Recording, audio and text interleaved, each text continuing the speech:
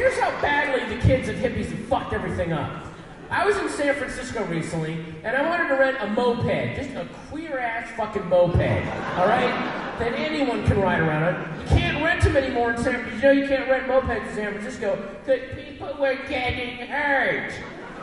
So they restricted them, and now they have these big four-wheeled buggies shaped like giant eggs that won't tip over and are extremely safe and go 8 miles an hour. That's as fast as they go. That's what you can rent instead of a moped. 2-seat little egg-shaped scooters. And the guy renting it was like, you know, you got an extra seat, you can pick up a hot chick while you're cruising around.